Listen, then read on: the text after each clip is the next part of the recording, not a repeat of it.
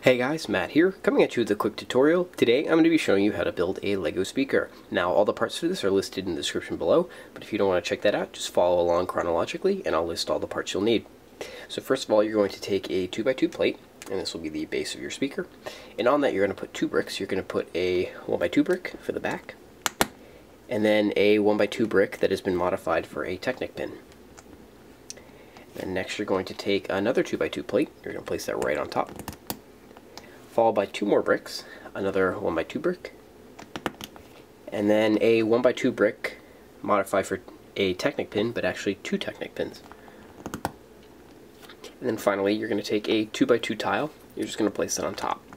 And this is the main body for your speaker. Now you're going to take one of these sort of dish elements here, and I'm using black, but you can use whatever color you'd like, and you're just going to put it stud in to the hole on the bottom. Then you're going to take 2 1x1 studs, and you're going to want them to match the dish element that you're putting in there. I'm using black. And you're just going to pop them right in the top. And that is your Lego speaker. And these are great for any sort of event that you may have in your city. So if you get pairs of them, you can put them up at DJ events or concerts or any sort of musical setting that you may have, or any sort of political rallies or whatever sort of mock you may be making. And they're the perfect size for a minifigure. They just fit right in. And you can put them on all sorts of custom stands or whatnot, or just place them straight on the floor.